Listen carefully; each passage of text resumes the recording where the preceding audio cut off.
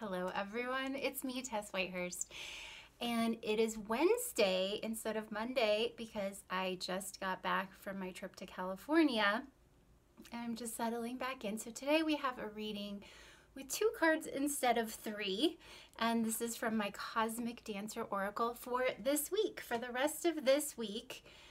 So starting July 7th, 2021, and then through the weekend.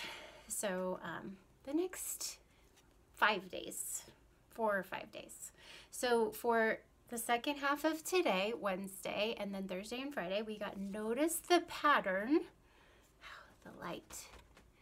So this card is about, it could be about things like if you've been noticing a certain animal or a certain word or a term or a number, and then receiving that. So I always like to begin when that happens, and that just happened to me recently with the heron when I was in California.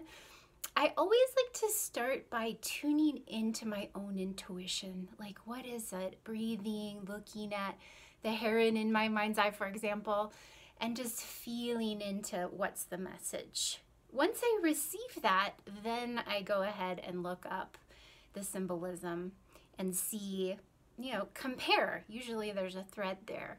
So it could be that, notice the pattern. It could also be like another way I recently have been noticing a pattern was when I was in California, there were fireworks.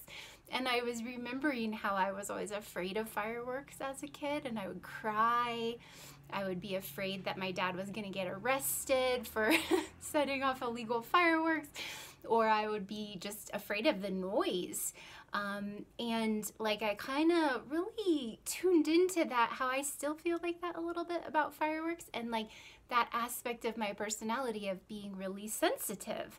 Just like ways, and I feel like other things have been presenting themselves where it's like, oh, like that has been there, and now I can see that, and now I can take steps to kind of come into greater harmony with this aspect of myself, this whatever it is that you're learning about yourself and your path. Okay, so then for the weekend we got Take the Lead, which I feel like we have never gotten at all. Like I even think I haven't gotten it. But the messages for us for this weekend is to pick a path, like tune in to what you want to create, what you want to do, what you want to offer, and commit to it. And don't feel ashamed of also maybe being a leader. So it may be that you're called to be a leader in one or more areas, or it may be that you're called to just like take a direction in your own life and to commit to it. Like, yeah, you know what? I really do want to do that. Could be something you discovered when you noticed a pattern. Like, oh yeah, that's something I want to offer. That's something I want to do. And then commit to it and do it and take action on it. So those are your messages for this week in this sort of shortened reading from Cosmic Dancer Oracle. So thank you for watching, and I will see you next week.